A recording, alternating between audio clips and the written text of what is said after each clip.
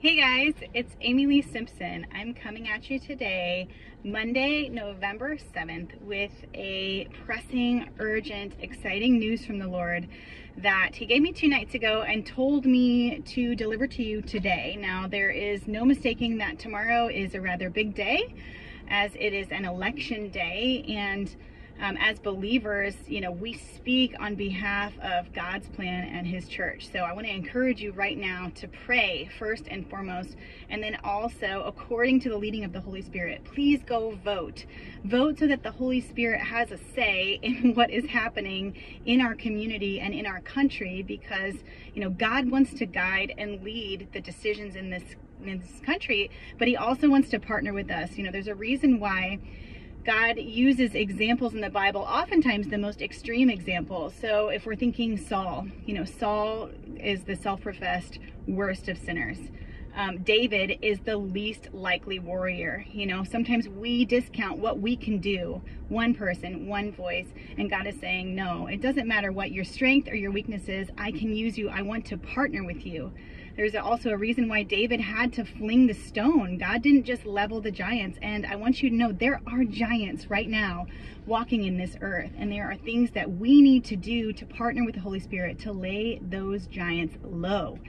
And so I just want to encourage you today to be a giant slayer. Be someone that says, you know what, I might not be the strongest, I might not be the most equipped or the most able, but I'm willing. And I'll say, here I am, Lord, send me. I'll go into battle. I will be the one that stands and cheers and slings the stone to level the giants, because we see that they're there. We know that God wants to use us to move mountains in this earth, and so we do want to level these giants. And this word that the Lord gave me for today is to that effect, calling us into our position, in our calling, into our anointings as generals in the faith. And that's how God sees you. I'm going to read to you a scripture from Isaiah that this word sort of branched off of, that the Lord gave to me first, and then I'm going to read to you this word. And I just hope it encourages you and empowers you to go be a giant slayer today. Okay, it says in Isaiah 14:3, when the Lord has given you rest from your pain and turmoil and the hard service with which you were made to serve, you will take up this taunt against the king of Babylon. How the oppressor has ceased, the insolent fury ceased. The Lord has broken the staff of the wicked, the scepter of rulers that struck the peoples in wrath with unceasing blows. Wow, doesn't that feel like what we've been living under for the past 2 years?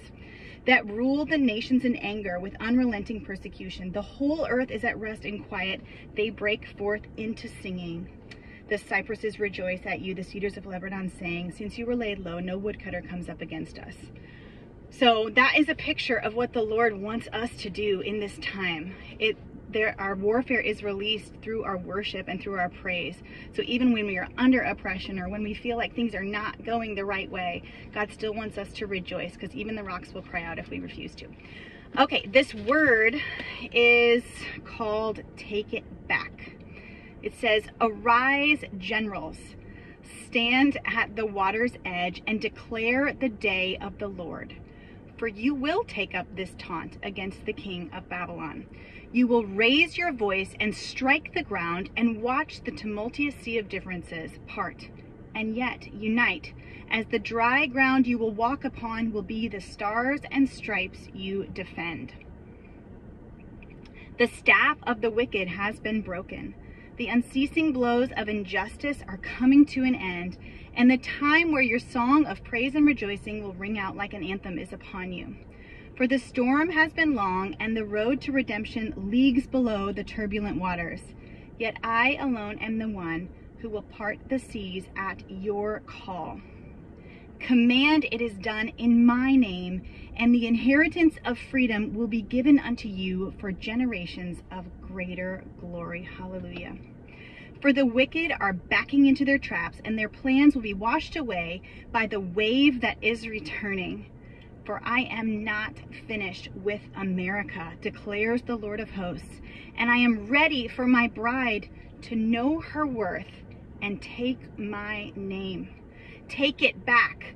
Watch then as I bring you out of bondage into the place of promise, the place that has been prepared for the harvest of heaven, that will bring the broken systems under the authority of the rightful king, and usher in not the end of days, but the beginning of the reign of my glory, my abundance, and my influence. I say again, stand at the shore, strike the ground, my remnant, and call forth the reckoning that is brewing. Gosh, that just gives me chills. It makes me so excited about the days that are ahead of us, because we know that God works and he promotes from the pit. It's not often when things are amazing that God brings breakthrough. It's when things are broken and in need of restoration. And so that is where we are at today. And that is why you, oh David, are called to worship through it all and raise your hand and say, you know what, Lord, I'm willing, send me. All right, guys, I hope that encourages you today. Please get out and vote tomorrow and pray, pray, pray, pray. We need you. We need you battling in the spirit. I love you. He loves you. Have the best day. We'll see you next time.